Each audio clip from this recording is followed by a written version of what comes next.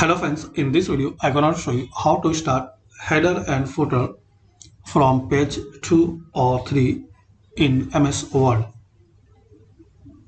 So firstly, click on Insert. So firstly, click on Layout. Click on this breaks underneath.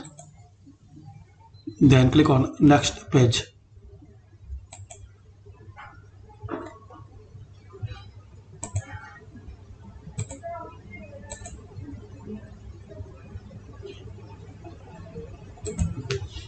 Now click on Breaks.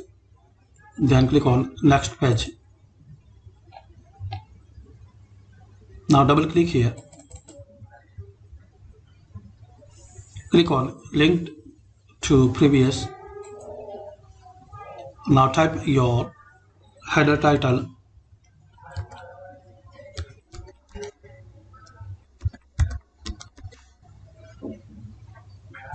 So as we can see, header is start from page 2, and similarly you can type here. So you need to click on this link to previous and type footer.